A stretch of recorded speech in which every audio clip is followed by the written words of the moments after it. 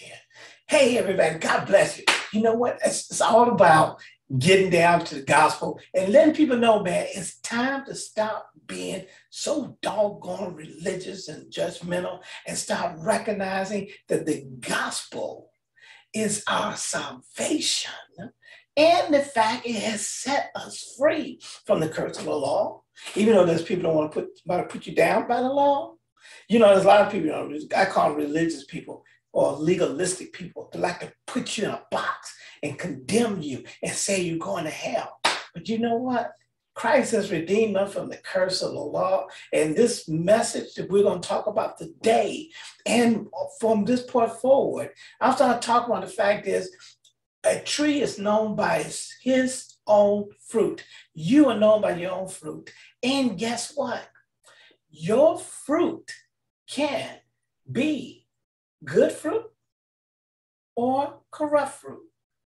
You choose. But if you let Christ come into your life, if you let the Holy Spirit be manifested in you, then you can bear the fruits of the Spirit.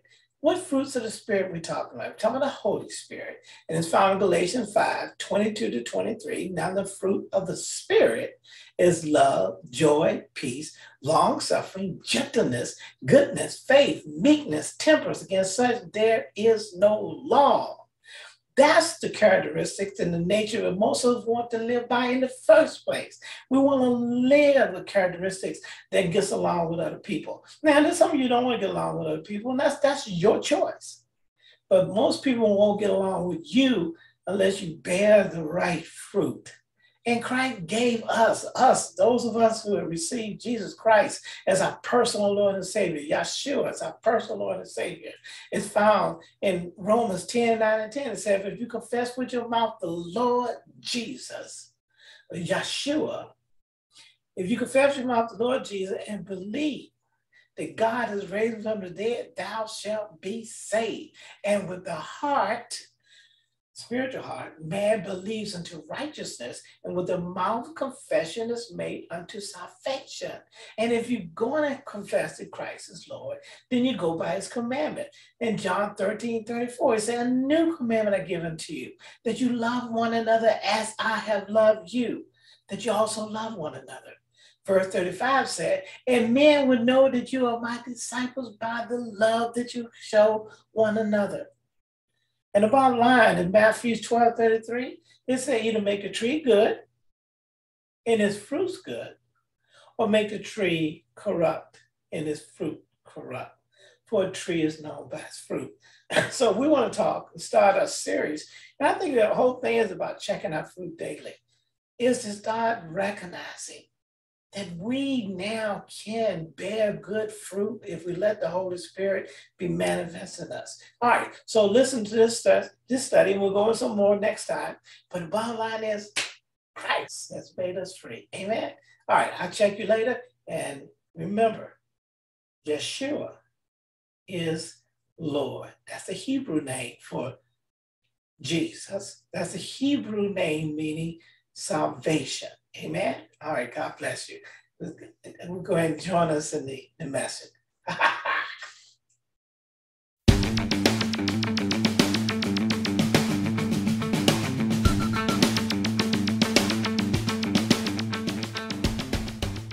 Hey, I'm back. Look. Hey, do you like my icon? I like that. I did a new one. Look at this explosion, and it comes up and it says, you know, world's overcome with Christian ministry. I think it's cool, you know, but we'll keep on perfecting, because that's what it's all about, right? Perfecting your message, your packaging your message. But the main thing is the content of your message is what it's all about. And I'm trying to say, check this message out for me today. And I believe God is leading us in the right direction moving forward. The fact is that Christ has made us free. We are free. We're free to live our life with the liberty and with the mercy of God. We're free to sit there and start tackling the strongholds that comes into our life. All of us have strongholds. The Bible says all of us sin and come short of the glory of God. So, when people sit there, well, you can't keep sinning. And you act like, well, I understand what you mean by that. And I know that's a friend of mine that said that, but I just don't understand what you mean by that. If you can't keep sinning, and Christ is the one that helps you get out of sin, why would you stop with dealing with Christ? Now, it's true you can stop dealing with ministries and certain people in the gospel. That's what you want to do. But please never stop dealing with Christ. Always walk with him and read the Bible.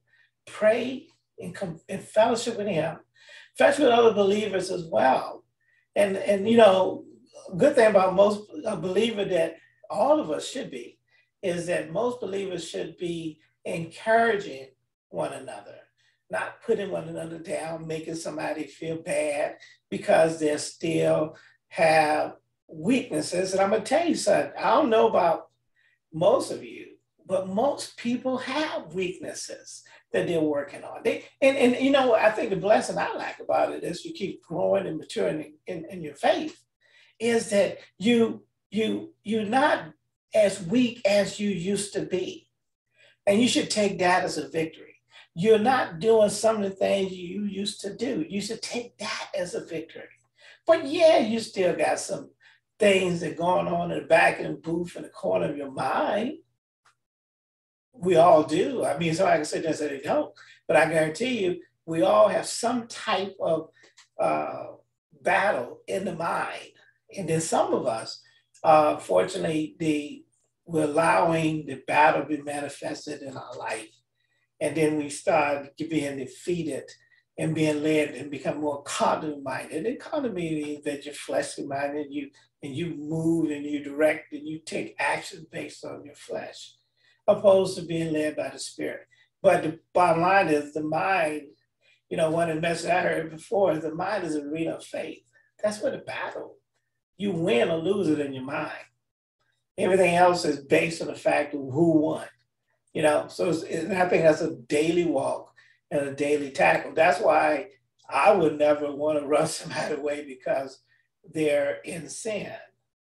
Because in most cases, all of us is some area of sin, some level, some degree, either in thoughts or in deeds. And I think the fact is, though, is that we keep getting better if we stay in the word and fellowship with one another. That's how you can grow. And then for those who've been and stay in the body of Christ, let's not be so doggone judgmental. The Bible said, judge not and you shall not be judged. So therefore we need to stop judging one another and start edifying one another, building one another up. And no, we're not asking you, so you think this way, to endorse or condone a behavior. What you should do if you're going to rebuke in love, criticize in love, discuss the matter in love, but not in not in the way that you showing the wrath of God, and you're not being called to do or go by the wrath of God. So I think that's the key to it. Let us, your salvation, my salvation, is based on the grace and mercy of God. I think we're all going to agree with that, right? It's based on the mercy and grace of God. So if you receive mercy and grace, give it to one another so that you don't sit there and be putting one another down. You're supposed to sit there and try to give the mercy and grace, not saying everything, not saying what the person's doing is okay, but still give them mercy and grace and pray for them. A lot of us like talk about the fact that that song, my mama prayed for me. She had me on my mind. And I'm so glad she did. That's the song, right? But the bottom line is, many of us give credit for our changing toward the gospel by the understanding that someone is praying for us. And the greatest intercessor is Christ himself, making daily intercession for us. And we need intercession because in most cases we're jacked up. but but that's why we need mercy and grace. And the fact is you can't fix it on your own. And the people who try, and here's the thing I'm trying to tell about some people, you're trying to shame people to fix something that they can't fix. Think about it. So that's my little spiel for that. I think it's important. But let's go into the message today. I think you'll like it. I like it. And I think I want to try to continue to build on those type of things, man. But let's check this one. Christ has made us free, And I start off with the scripture here. It says, check the scripture out. First of all, when we come to Christ, it says in Romans 12:1, it says, I beseech you therefore, brethren, by the mercy of God, that you present your bodies a what? Living sacrifice, holy, acceptable unto God, not man. That's when we get in trouble. We want to be acceptable to man. Stop trying to be acceptable to men or women or people or ministry or political party or your friends or your peers. Try to be holy and acceptable to God, which is your reasonable service. Being acceptable unto God, not people again. Please remember that. And be not conformed to this world, That's when you try to be acceptable to man, when you're conforming to this world. But the Bible said, be not conformed to this world, but be ye transformed by what? The renewing of your mind, that you may prove what is that good and acceptable and perfect will of God. And just remember that as I pray, I'll bring it back up in a minute. The perfect will of God, being acceptable unto God. That's, I think, listen, all ministries, all saints, all believers have and encourage somebody to be acceptable unto God, not you. That's where you get all sucked up. You suck up on a living because the person is not acceptable to you. But you got to remember, he is acceptable or she is acceptable to God because that's why he sent Christ, so that we can receive him, our salvation. That's the glorious gospel. And the fact is a renewing of the mind. Help a person renew their mind. Too many of us trying to play that shaming person too. Shame, I don't get it. It hasn't worked. It never worked. All the person do is run people away from the church, run people away from the gospel. And you're supposed to feel good about that? The Bible says, heaven rejoices when one sinner repents. If we're going to shame them and run them away, heaven doesn't get to rejoice. God doesn't get glorified. The body doesn't get edified. And we got somebody now who needs to be saved, for Christ died for that person too and rose again and called you to go preach the gospel. Remember that. That's why I always think about faith and how I believe we should present ourselves. Because if you try to present yourself perfect, you're going to find out you're not perfect. But you are acceptable to God by doing the best that you can. Look at this right here. I like this. Christ has set us free. Christ has. And I think that's important for us. That's why don't let people run your way, because look at this. Stand fast, therefore, in the liberty. See, some of us don't want to give liberty, but the Bible says, in the liberty wherewith Christ has made us free, and be not entangled again with the yoke of bondage. And many times we try to be legalistic, try to bring in the laws, try to tell people the do's, the don'ts and all that other stuff. We try to bring them back into bondage and back into the law again. The law was the schoolmaster, but the law, we've been free from the law. Stop trying to bring people in bondage. That's my position. That's what the Bible says right there too. Behold, I, Paul, say unto you that if you be circumcised, Christ shall profit you nothing. For I testify again that every man is circumcised, that he is a debtor to do the whole law. That means back in bondage, back in debt. See, Christ is our Redeemer. But you go back and become a debtor when you try to do the whole law.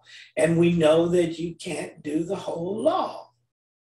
And most of them don't understand the biggest law that we break is who do we put before God? When we do that, we violate the first commandment. Thou shalt have no other God before me. If you are trying to please people, then you're worshiping people instead of God. The Bible said, please God. Well, in Hebrews 11:6, without faith it's impossible to please him. For he who comes to God must believe that he is, and that he is rewarded those who diligently seek him. But without faith it's impossible to please him. It's not about pleasing people. It's not pleasing you. It's about pleasing him. He said, for I testify in verse 3, if I testify again that every man is circumcised, that he is a debtor to the whole law. Christ has become of no effect. Wow, look at that. When you put people on the law, when you go by the law, you basically say Christ has become of no effect unto you. Whosoever of you are justified by the law, you are falling from grace. And look, let me go to the thing for a second.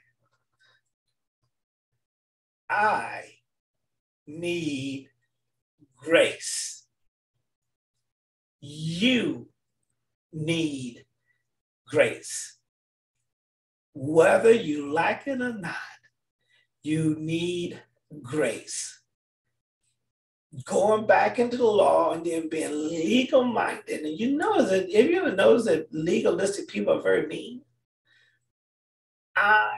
You, we, everyone needs grace. And that's how we should live, not by the law. But you go ahead and live by the law with your bad self, but you're not in grace. You can't be in grace because you're by the law.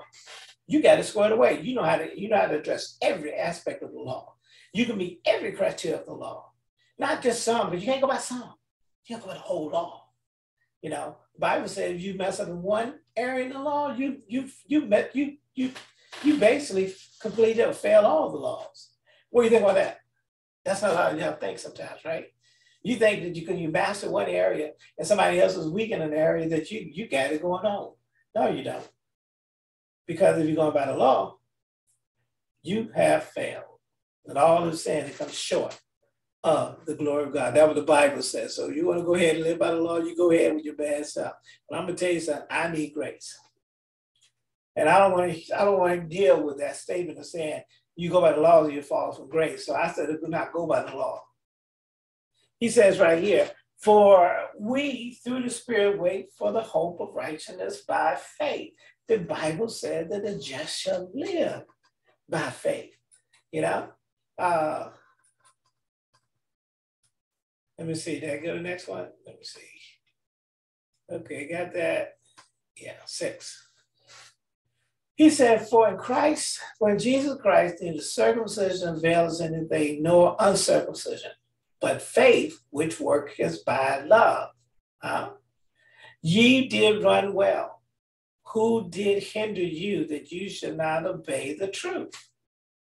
This persuasion cometh not from him that calleth you. A little leaven leaveneth the whole lump. I have confidence in you through the Lord that you will be none otherwise minded. But he that troubles you shall bear his judgment, whosoever he be. And like I said, most people, people read these scriptures and they still go back and say, no, man, you got to go by the law. And that's how people don't want to come to church, because you sitting there trying to go by the law and they can't go, you can't make it, they can't make it. You go by faith. The Bible said the just shall live by faith, not by the law. You know, verse 11 said, and I, brethren, if I yet preach circumcision, why do I yet suffer persecution? Then is the offense of the cross cease? I would that you were even cut off, which troubles you. I would they were even cut off, which troubles you. For brethren, you have been called unto liberty. And that's why young people that listen to this, you have been called unto liberty. You have the flexibility. You have the grace. Don't let somebody sit there and put you back in bondage with their judgmental selves. You tell me you go about your business, man. I ain't following you, I'm following Christ. He said, verse 13 said, only use not liberty for the occasion to the flesh. And that what the guy said, see, I told you, don't give your liberty for the occasion of the flesh. Give your liberty so to come out of being cognitive minded and work toward those things. I know others that no, get a break, get a life. You need time to grow. We all need time to grow. And we ain't got time to sit there and be judgmental of one another. We need to encourage one another instead of saying, I got you. He said, but by love, serve one another.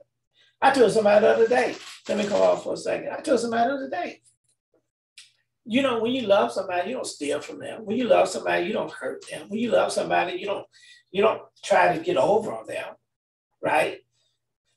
When you love your children, you try to provide for your children. You don't try to steal from your children.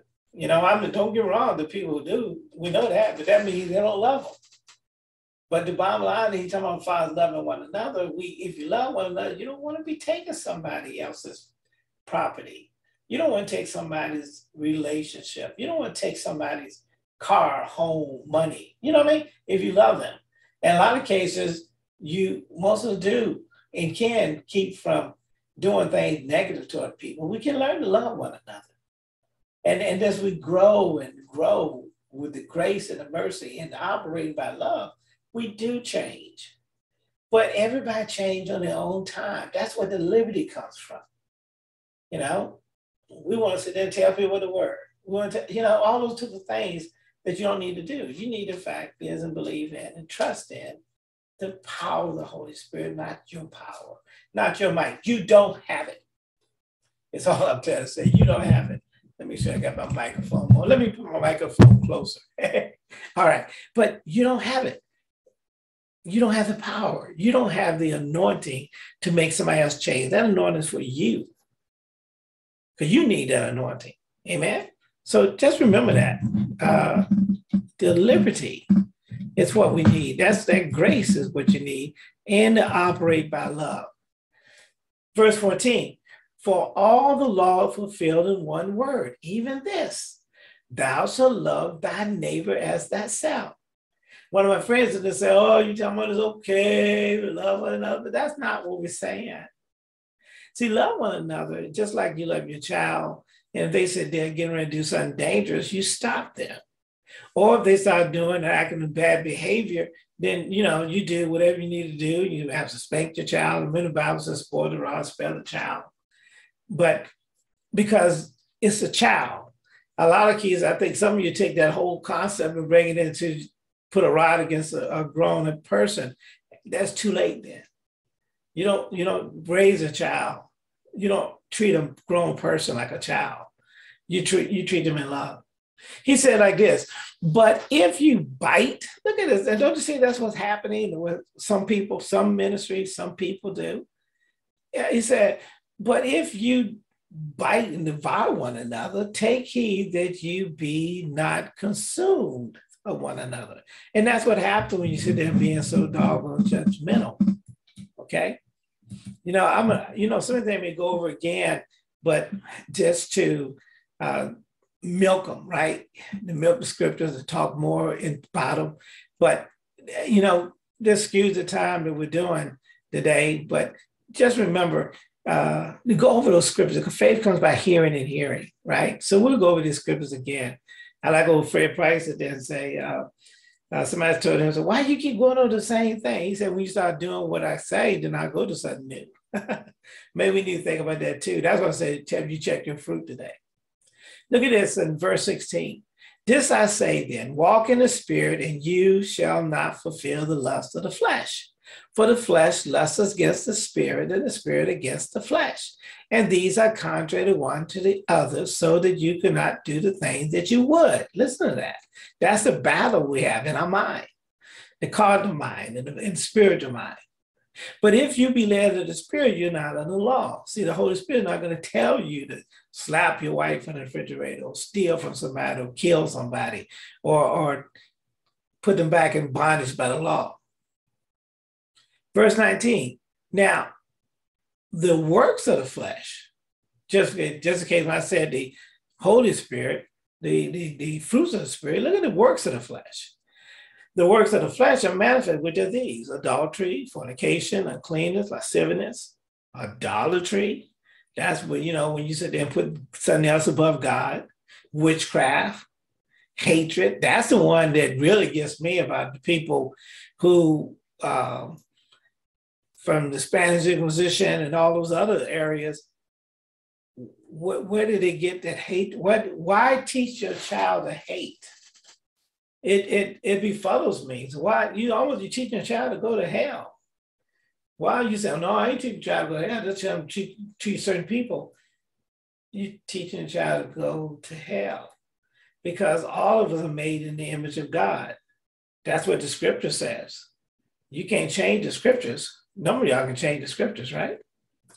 Hatred, variance, immolation, look at wrath, strife, sedition, heresies, all these type of things. And look at the other one right here, is envy. Come on, saints. We've seen a lot of people full of envy, murder. We don't look in less than a month. We done had 3 or 4, I guess 3 mass shootings. We had that one on the Buffalo. We had the one in Texas. Then we got Tucson. Yeah, 3 mass shootings in less than a month. Wow. Drunkenness, revelry, such like I tell you before, as I also told you in time past, that they would do such things shall not inherit the kingdom of God. And I kind of wonder, and I ask that question sometimes, I bring these up, is when we teach our children from generation to generation to hate. I mean, that young man that went into Buffalo, he was taught to hate. And he has been so convinced that he even pled not guilty for killing 10 people. Say he's not guilty. Think about that. What kind of mindset that you would teach your children to be able to hate people that they don't even know? Because that's what we want to stop racism. I'm talking about those who listen, and please listen, those who listen. And you want to stop racism? Stop demonizing people for the mere color of their skin. Stop doing that. Because a tree is known by his own fruit, not his color of skin, it's by his fruit. And you know that everybody don't operate the same way. You know that, but you still teach people to hate somebody just for the mere color of their skin, for the mere faith that they may have. You teach that, and you perpetuate it, creating generation to generation, and all you're doing is making it worse for your own people. Because you become so judgmental, you become so hateful, you're sending people, you teach your child to go to hell. The Bible said it. In John, 1 John chapter 3, it says, he who hates his brother is a murderer, and no murderer has eternal life abides in him. So why would you teach your child to have eternal death? Study the Bible for yourself. Read it for yourself. You can demonize people all day long, but you really don't have the authority. None of us, not one breathing individual walking this earth, not one group walking this earth, because God's laws overrides everybody. So sit there and try to continue to perpetuate hate. All you're doing is just sending your own children to hell. And then those of you that's legalistic and being judgmental, all you're doing is Judge, you shall not be judged. But if you do judge, you shall be judged. For what measure you met, it shall be measured unto you. So back off from judging people because you need the grace and they need the grace. Why don't we give each other grace instead of sitting there and putting each other down? Come on, saints. Let's get this right. Let's sit there and understand these scriptures. Those that we just did the works of the flesh. And the fact is that that's what the scripture said again. It says, and that's just 21. And do those, he said, I tell you before, well, I read over envy and murder, drunkenness, reveling, and such like, of which I tell you before, as I've also told you in time past, that they would do such things should not inherit the kingdom of God. So if you teach your child, you basically teach your child not to inherit the kingdom of God. If you teach them hate, if you teach them envy and murder and drunkenness and revelry, you're teaching them that. You're simply teaching them not to inherit the kingdom of God. I like this fact, and this is where we end up with this, the last scriptures here, verse 22, but the fruit of the Spirit, we're talking about the Holy Spirit, is love, joy, peace, long-suffering, gentleness, goodness, faith, meekness, temperance. Against such there is no law. And they that are Christ have crucified the flesh with the affections of the lusts. He says, if we live in the Spirit, let us also walk in the Spirit. Let us not be desirous of vain glory, provoking one another, envying one another. That's the last script. That's the last slide. The point I wanted to bring out is fact is that vainglory. The vainglory being recognized by man. That's vainglory because it's fading glory. And the same people that did, just like they did Christ, they will do to you. You can be up on one day and you can be down on the other. You can be pushed to the side. So don't try to please man, please God. Stay consistent with trying to grow from grace and mercy. Give mercy. Don't be judging one another. That's what it is. So Christ has set us free. You have been free from the bondages of sin if you're in Christ Jesus. So we need to move away from all this. Oh God, I don't know how many people who have died in this, in hate and vainglory. You know, when you try to talk about black superiority or white superiority or your particular faith superiority, vainglory, because I know you're not talking to God when you do that. When you sit there and you're racism, whether you're black or white, and you sit there and you do that, you're not talking to God. You're not talking to God. You're not reading the word. But you got the Bible in your hand for read it. Pray to him, not man. When you sit there, when you got to condemn somebody, you know you're not dealing, you're not part of God. You're carnally minded then. Let's learn to be spiritually minded. We're free, man. This is the whole point. We're free. And that's why I like it. That's why I like it. That's why I like it. I'm telling you. So we'll continue to try to work on this theory. And everything is spin off still about the fact is, have you checked your fruit today? Check it. And I guarantee you, when you check it and line up with the Holy Spirit, there's your peace. Huh? Knowing that you can do all things through Christ. And that's what it's all about. So I thank you for this opportunity to take on one of my videos, and we're going to keep spreading the gospel, amen. Amen. And I hope you like my little action animation video. I thought it was nice. I'll see if I can make some more. At least for me, amen. God bless you. And I'll check you next time. See you later. Bye-bye.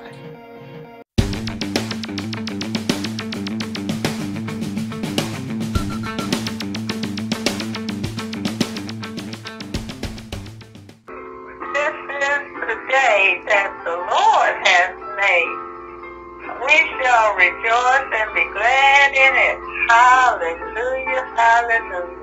To God be the glory for all the good things he's done in our lives. Hallelujah, praise the Lord. Love you.